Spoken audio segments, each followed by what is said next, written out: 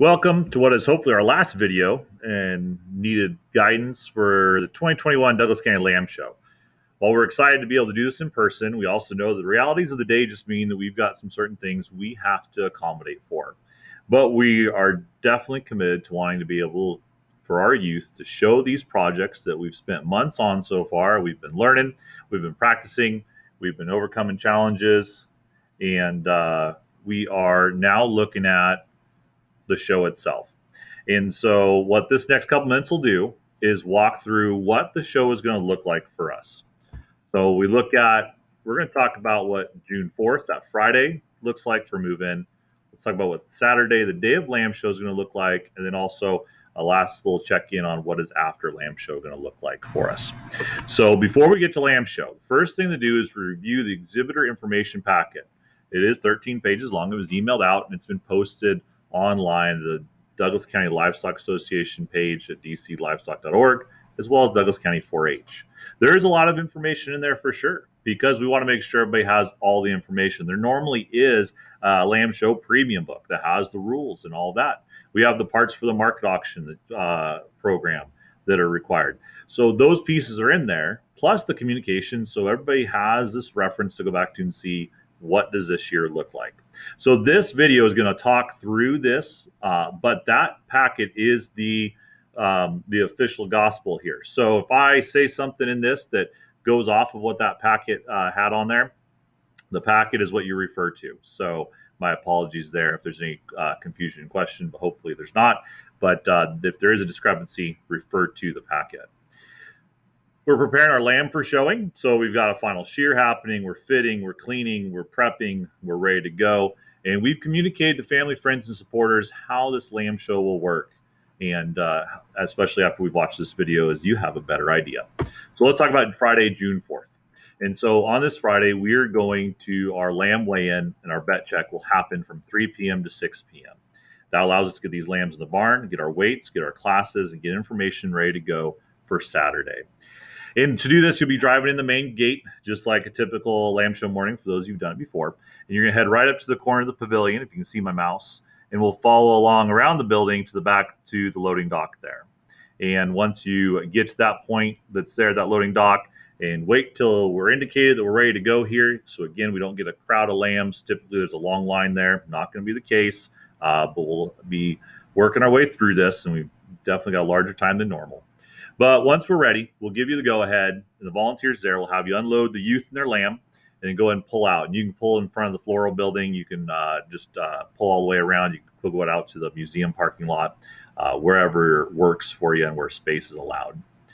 There's going to be that check-in there. This is where our check-in is coming into the pavilion. We'll always be having people sign in and know when they left, too, for our screening and contact tracing. The things that we're just required to do is good guests of our hosts there at the fairgrounds and of our 4-H and FFA programs. And then when they're in the pavilion, that's an inside space. So we do need to be wearing masks again, as we're good guests of the fairgrounds here for this. And following the rules, they're laid out for all our schools for FFA programs and by OSU Extension that our county extension groups and 4-H needs to follow when we're inside the buildings. We really appreciate you helping out with that. So this goes smoothly. We want this focus to be on our programs, our youth, our lambs, and the show, not on having to be the police on these things. So we really appreciate your help in making sure we can continue to do this. Whoops. Let's look at step 5. So vet check like normal. So please, again, read the guidance there on what we're looking for and what needs to be true. But obviously, we don't want open sores, sore mouth, prolapsing lambs, those things that would give a bad view of animal agriculture, would not be a quality for going into the food supply. Your animal should have your market animal tag that was put on and weigh in April, and you should have a scrapie tag that's required. Again, check out those rules that are in that packet referred to earlier. When you go through weigh-in, there'll be a tri-ply weight slip that you'll get handed, and that'll have your weight on it. Your lamb has to be 100 plus pounds. If you're under 100 pounds, they could be shown as a feeder lamb. That'll happen first thing Saturday morning. You'll be part of the Group A group. When it comes to showmanship, you'll have your own feeder lamb class. It'll happen early that morning, and after that, you're released to go. Or you can just take it home Friday night. That is your call on that one. But we definitely want to give the option to show and exhibit that project, even if we didn't make weight with it, and it cannot be part of the market auction sale. Then we're going to move to our pen. We should have bedding and tack in. We can do that at this time too. But pins will be marked by Wednesday night, and I'm not sure what time yet, but by Wednesday night. So you're welcome to bed early. Bring that stuff in and do it. It could be 1 or 2 people. It could be several people. You're welcome to put up a club or chapter sign. Would remind you that the public is not going to be coming through. Buyers and bidders will not be able to come through the barns in the normal fashion. So a lot of decorating, while it can be a lot of fun, maybe isn't the best plan for this year. So save that energy, enthusiasm for the next time when we get back to doing this in a normal fashion. But definitely to put up a sign to everybody knows where you're at here in the barn and represent a little bit is certainly welcome. But that's our guidance for that. But you could begin on Thursday to do that. You could be on Friday to do that before the 3 o'clock weigh-in starts, and then we'll need to clear a bit before that. So please don't be in there right till 3 o'clock. We need to clear the space so we can get that weigh-in going and manage our number of people in the barn as it happens. So if you would be as efficient as possible, that just really helps that process go smoothly. We don't have people waiting out in line in the trucks because we've got too many people in the barn all at once. So it's a matter of coming in, going through weights, getting your lamb put away and taken care of, and then also dropping off feed for it and doing those things. And so that lamb needs to eat 3 times while it's there at the fairgrounds probably. We've got that Friday evening, and maybe you're going to feed it after you weigh in and take care of it there, and that can be taken care of. But Saturday morning and Saturday evening will be by your group leader or your advisor. And so do be sure to weigh, mark a bag, and mark those accordingly. Talk to your leader advisor what their expectations are for that. And then your lamb's going to need a feed pan ready to go, and definitely a water bucket in the pens, watered, taken care of. And again, Friday, you might take care of that before you leave, or maybe your leader's going to do that later that day if you were one of the earlier ones to weigh in. And then, but Saturday morning and Saturday evening, those leaders need to take care of that most likely in order to get that done and take care of those lambs for Saturday. Once we've got that lamb tucked away, we've got it fed, just head right over to the main show ring that's in the pavilion, and that's where registration will be. So you'll bring that weight slip that you got in weigh-in. You'll also turn in a pre-written thank you for your buyer. We don't know who that is yet, but we know we're going to have a buyer, and we know we can say some authentic and sincere things of thanks for that person who supports you and supports this program. So put those thoughts down there. It just won't be addressed to anyone yet. Do a nice job on that, and you can see guidance sent out by Lori with 4-H about good guidance on what to put in a thank you and to make that happen. And that thank you will go with their buyer placard we'll mention later here at the end. There'll also be stall cards there, so go ahead and grab one of those, get it filled out, and get it hung up above your gate so we can find lambs later on. It's not necessarily this one. This is the one that shows up when you Google 4-H livestock stall card on Google Images. At that point, you're ready to head out for the night. As soon as we have everybody weighed in, we're going to sort our classes based on weight. That is a change from the past. They've been preset in the before. This is more in line with what most shows are, the vast majority of shows are doing, honestly. And so it also fits in better with what kind of judges' expectations and their management of their lambs as they select them, that they're more even in their weights in the class. So once we have that, we'll be sending those classes out for market and then also showmanship I'll talk about in a moment. And we'll send that out to the email list of how you registered. We will send that out information with when it's ready on Remind. I'll mention Remind here in a moment. And also I'll post it to the DCLA website at dclivestock.org under the Lamb Show section. We'll do that, have that by 9 p.m. that night is our target, and we might have it sooner if everything goes smoothly, and we're good to go on that. Now, to understand how Saturday is going to work and what we're going to be dividing up on Friday night is that we're going to have 5 groups that are rotating through. And again, there's certain parameters we have to keep in order to be guests there at the fairgrounds for 4-H to be able to follow their rules set by OSU Extension and the rules, again, the schools play under. And so these 5 groups are going to be broken up depending upon the weights of your lambs. And we know there will be chapters and clubs. They'll be spread out throughout the day, and there might be families accordingly. And we totally understand that. We also know that sometimes logistics just dictate to us how we need to make this work to make sure it does work, and we have this opportunity. So you can plan right now a little bit where you're going to be in this day, kind of by looking at your lamb a little bit. The lightest lambs that do make weight are going to be in Group A, and then we're just going to be dividing up evenly throughout until we get to whatever the 5th group, the top 20% on weight, are in Group E, and those will be the heaviest lambs. So if your lamb's running closer to the 100-pound mark right now, or maybe closer to the 150-pound mark right now, you kind of know what part of the day is. And in the middle, it'll just depend on how lambs break out and weight. But hey, we're used to a real long hot day or rainy day, depending on the year, lamb show at the fairgrounds. So that's a day we should have committed and know we're going to be utilizing that to get the things done that we want to do there. Mentioned Remind a minute ago, and so that information is in the packet on how to add yourself and some guidance there. And those Remind updates will be sent out, and you'll just get them via text, or you can get them as a push notification on a smartphone, or it could be via email. And all the directions are there on this page. This is just a screenshot of it. There's more information in that packet that was emailed out for the exhibitor info. So that covers what it looks like when we are there on Friday. And actually, Friday has some steps. And then we get to Saturday. And Saturdays, in some ways, that's the big day. But there's really just 3 things we need to know that we're going to do. And the schedule will drive us for that as we walk through it. And as we put this together, our goal was that once you came to the fairgrounds, that for the vast majority of our participants, we could do our preparation, our showing for confirmation and showmanship, and then be able to take off for the day. And we had a great experience doing that, and we didn't have to come back and forth. Now, a few people will, and this is where success means that you get to come back, and we'll talk about that in just a second here. So when we come in on Saturday, we're going to be coming in, the fairgrounds gates will be closed. So any equipment you needed to bring in needed to come in on Friday or Thursday evening, even. So if you're bringing a fitting stand or anything else, like your shavings and stuff, feed, that should all come in ahead of time when you can drive in, because on Saturday, the facility will be closed down. We're going to have kids walking through with lambs and all that. And so that's a safety factor, just like at fair, we wouldn't want to have to deal with. So we'll be just walking in for that. And if you're worried about leaving equipment overnight, again, you could pack it in that morning. You just have to carry it, or you could chain it up if that would be the case. We're going to be coming in the man gate that's down by the RV park gate down here. We'll be parking in the south lot below the River Arena. Big reason why we're doing that, and why wouldn't there be? There's a COVID-19 drive-through vaccination clinic going on that day, found out just a few days ago. And so they'll be coming in the main gate and just turning and driving. So it won't affect us at all. But when you get there might be cars coming in, and you'll see signs saying COVID-19 vaccinations drive this way. You'll also see signs that'll say 4-H and FFA head this way.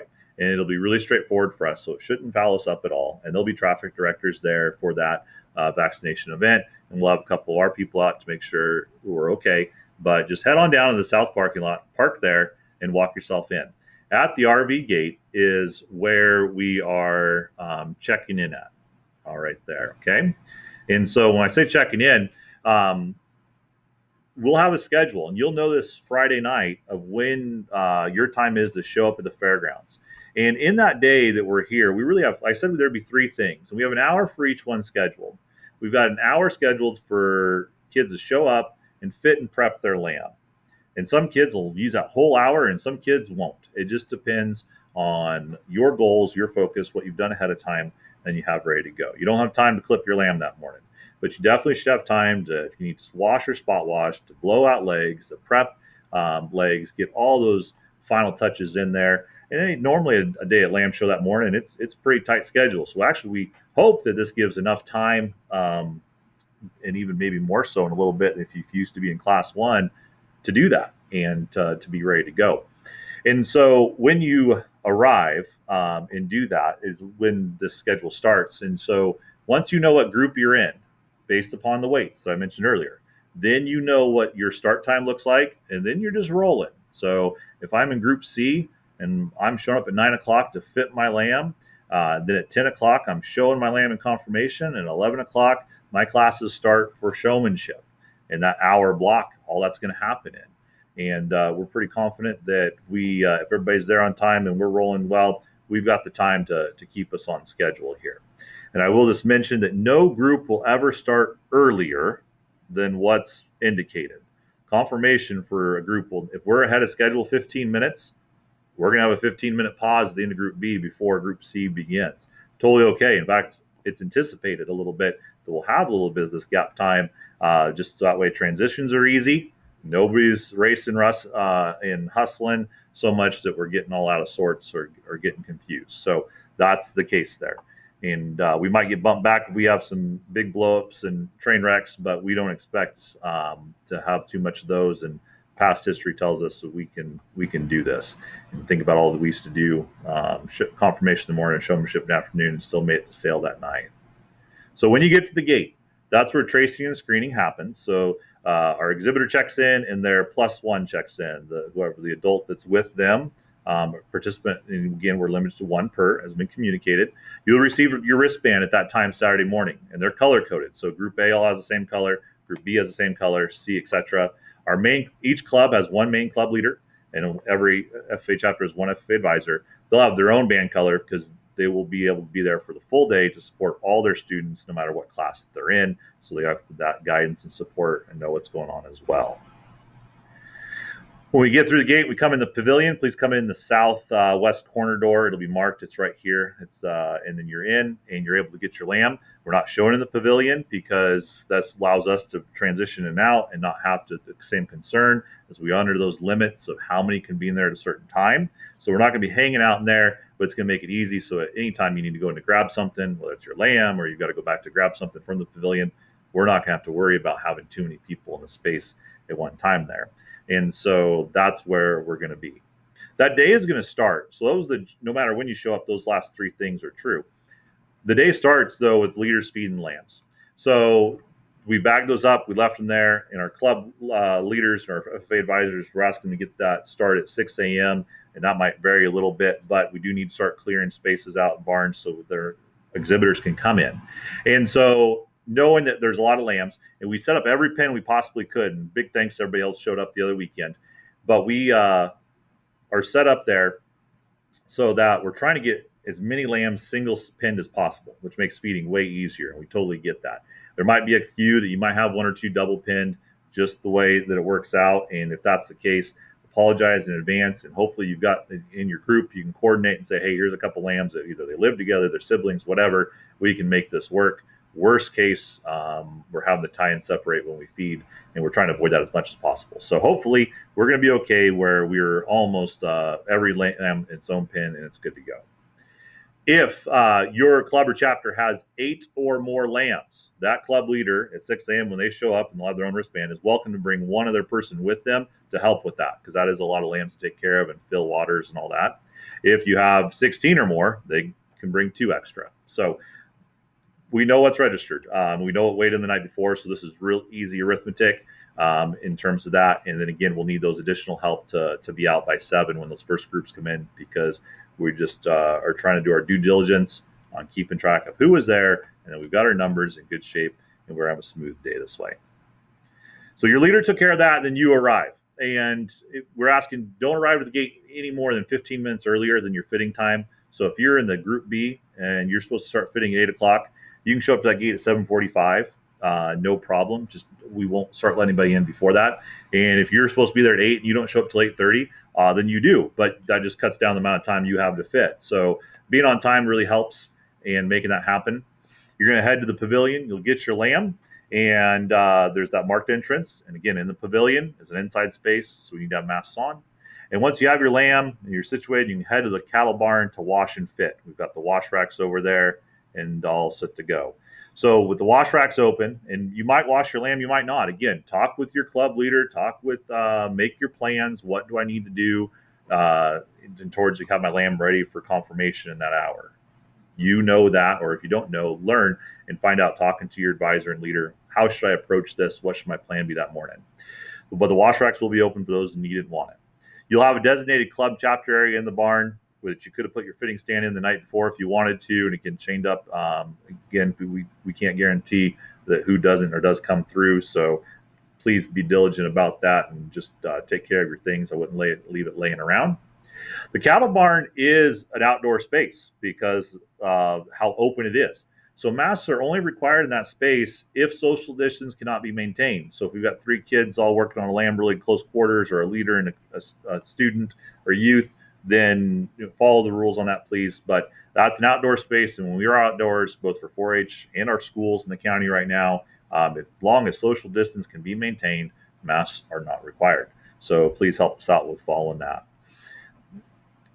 Make sure you check the rules out. And again, it's in that packet about if there's any limitations or questions on what's allowed or not allowed when it comes to fitting lambs. And at the end of that hour, when our hour ends, the next group's going to be able to come in. We'll need to clear the barn. So everybody you're in gold group on your wristband, then you're out. So the next group can come in and have their time to make that happen. And you'll be heading over to confirmation. We are doing confirmation classes in Douglas Hall. In terms of just needing spaces and doing that, it's kind of might bring you up short and say, hang on, where are we doing it? But heck yeah, we are. And so we'll have the show ring set up inside there. It's no problem to be in on that surface. Be coming through the south doors where there's no steps, so it's the easy entrance there. The show ring will be shavings, and it'll be set up in there.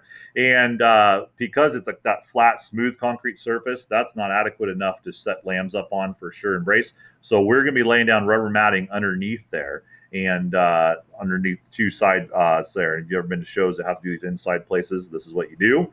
And we'll make sure that those ring stewards and the judge, when they stop lambs to set up, you'll be on top of that rubber matting. So foot grip won't be a problem or anything like that. We want to make sure we got a good opportunity to brace there. We're not slipping and sliding around. So that's what that will be inside that ring there. It is an indoor space. So coming in, we need both our youth and the person, the adult that's with them, to have their mask on, please. Just like normal, our top two in every class will return for the end. Our champion set will begin at 1:30, so be there at 1:30. We'll stage up outside and then bring in first place, and then most likely bring in second place there from whichever class that champion comes from. Is probably what that will look like. More details the day of, but just know the top two will need to return back at 1:30 to be ready for there, and that's mentioned in the handout in that packet. All our classes are planned for confirmation to be live streamed via the Douglas County Lamb Show Facebook page, so you can check that out. Barring any technical difficulties, of course, would be the thing that would stop us, but we were able to do that for FFA Summer Stock Show last year, and hope that will be able to be the case so everybody can see what's going on and hear the judge and hear results and all that in real time as the day goes. Then, once you're done with confirmation, we'll be moving down to showmanship in the River Arena. And again, we will never begin showmanship sooner than what is scheduled. So if we have a little bit of gap time in between, that's okay. We could be outside. We can head back into the pavilion to grab something if we need to. You keep our lamb fresh, whatever needs to happen there. So we'll be good to go. It is an inside space, just like I mentioned. We're going to have two show rings in there with two judges. And those two judges will be dividing up the age groups like we always have had. We don't know these classes yet because it's going to be based on your weights, but that group B, they'll have most likely have some seniors in there, some intermediates, and some juniors. And we'll divide those classes up accordingly. Class sizes might fluctuate a little bit throughout the day. We know that's going to happen. That's just the nature of the beast when we do it this way. But this also allows it for we're not trying to jostle and keep people in and out and running them back and forth. This way, everybody gets to be able to show and compete in showmanship in as fair as possible manner. We will be, because we don't know those classes till after weights, that will come out Friday night as well. And that shouldn't be a big deal because you know it's going to follow confirmation no matter what. This is how it's going to work. And, top two or more, depending on the judge's preference there, those are going to return at 3 p.m. is what we have set for division runoffs. And we'll have an overall champion drive like we normally would at Lamb Show. We'll just be done a little bit earlier because we've been running showmanship concurrently at the same time as we were doing our confirmation. Once you're done with showmanship, you return your lambs to the pen and you're ready to depart. We are going to open up the gates again between 4 and 5. By then, everybody stops moving around and we're safe to do so. So if you need to come in and get fitting stands, if you need to haul out anything else, we'll get the gate open so you can drive in and do so. Again, just let's be efficient in this and safe as you're doing that. And are going to have everybody out by 5 p.m. is what we'll need to do so we can transition to our next activity and have that. And again, that evening, leaders and advisors, please feed, and we'll have the same accommodation for those that need a couple extra people based on your group size. Same rules as the morning, please. And we'll have everybody out by 5. So we might be feeding a little earlier for some of those lambs, but I'm sure they'll be okay. And then that night, we'll have our auction. All the information about this is already posted on the Douglas County Livestock page, dclivestock.org, and it's been sent out, so won't recap that, but that's how that evening will look. And we're excited to get that information out. So please communicate about ways to be there in person or to attend online, and the registration information is all on there on how to do that. They can also support through add-ons, and that information is posted as well. The logistics of being able to have our youth at our auction, I'm really looking forward to when we get back to the point where this is the real deal and how it's supposed to be and how we want, and any good ideas we get from this, great. But otherwise, back where it's our more regular shows and we're able to have our youth through the auction, I'm excited to see that. That just can't happen this year because of the logistical needs and requirements of 4-H, of FFA, and of our hosts there at the fairgrounds. So in order to make the most of it, this is how we're going to roll for this year. We appreciate your understanding on that, and please help to communicate. Just there are factors beyond our control, and we are doing our best to get the most out of this day as possible. And I'm looking forward to having a good show in person there with all of our 4-H and FFA youth there at the fairgrounds on Saturday. After Lamb Show, this part's really short. So we asked you to drop off those thank yous, and those are going to be sent and mailed with the placards this year. Again, just limitations of how many people can be at the office and how things are fluctuating still on rules at our OSU extension where normally we pick those things up. So this is how we did it for fair last year. We'll do it one more time for this Lamb Show, hopefully. But we'll be mailing those pre-written thank yous. Of course, you are welcome and encouraged to drop off a thank you right afterwards to that buyer that's written in person. There's nothing at all wrong with them receiving 2 from you. And so I know my students, that'll be their encouragement and direction to express that thanks and get that to them. And then once placards are sent out, then checks will also, and money's collected and all our buyers pay in, our checks will be mailed out also to our exhibitors or distributed depending on what's needed. So the plan for that right now is the case. If you have questions after this, please reach out through your club leaders and advisors. You can also email Lori at her email address is right there. And of course, you've got emails from her. She's done a ton of work getting things out and communicating. We really appreciate that. There is just so many different pieces of information that we all need, and it takes a little bit to digest. So even this video is way longer than I normally prefer to do by any means, but I didn't want to chop it up and make it confusing. So if you had to pause to hit the restroom or to pop popcorn, no problem whatsoever. But if there are those questions, please reach out about that. Otherwise, we're really looking forward to a great show and a great experience for everybody, and really setting it up well.